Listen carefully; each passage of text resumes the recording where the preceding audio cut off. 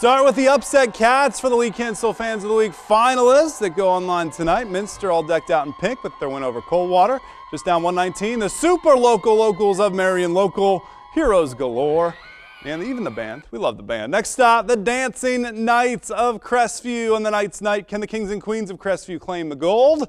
Finally, it's Shawnee wearing yellow for suicide prevention, reminding everyone that you are not alone even when you feel alone. We're here to help. So head over to WOSN.TV to vote for your favorite Lee Kinstle Fans of the Week after the show.